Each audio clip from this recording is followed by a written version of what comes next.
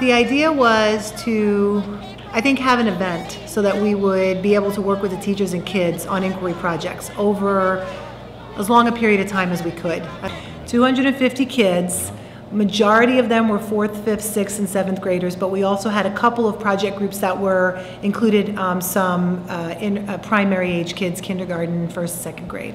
A couple of days after the salt water had hit the plastic wrap and then went into the other cup. Some teachers have been working for months on these types of projects. Some people had wanted to start new projects and wanted to kind of take inquiry in a new direction, so they started just in the last couple of months. And so some of these things were things that were put together just in the last few weeks, but a lot of them were things that have been carried on throughout the entire school year. So from many different aspects, it's been at least a year-long process that all came to a head today.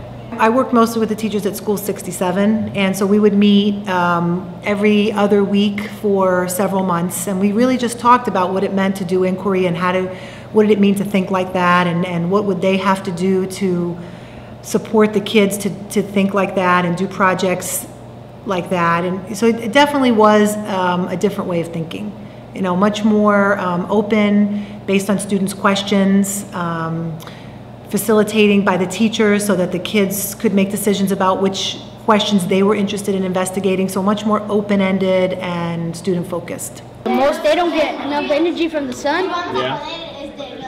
That they were bent toward the sun. We did some research on the computers and all that.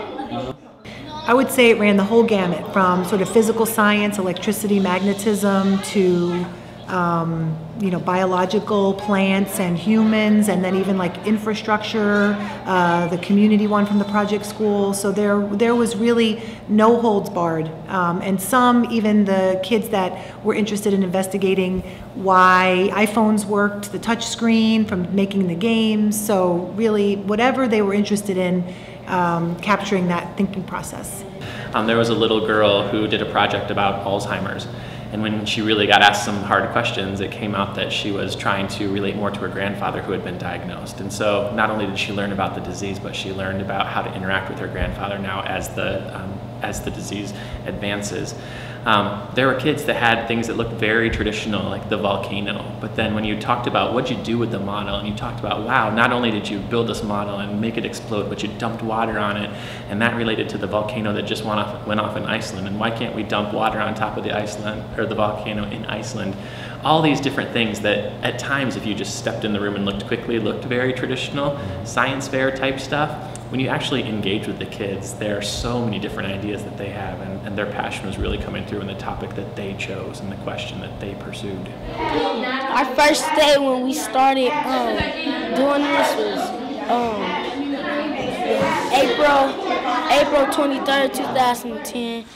Well, the plants grew large, but the ones in the cup got moldy. So when you listened to what they were talking about, they were actually talking about their projects and other things that they had seen. And yeah, there were some kids that were talking about what they were going to do next weekend or what they had just done, but it was amazing how much of the conversation was actually about the things that they had talked about today at the Kids Inquiry Conference. So just the fact that they were still talking about it through their lunch period shows that they were actually engaged in what was going on, not only while they were doing it at their school, but then actually when they brought it here to IUPUI today. We try to see if they grow inside the cart, and only mine grew. I thought it was great. I mean, I loved having all the kids in the Commons together, seeing 250 kids sitting there, just being together was fantastic, and then giving them an opportunity to come down to the classrooms and be in smaller groups where they could have a chance to view the work of other kids, plus have these facilitated discussions by the interns and the teachers that were here. I think they were, you know, very serious-minded about it. So it was a lot of logistics, but I think it all worked in the end.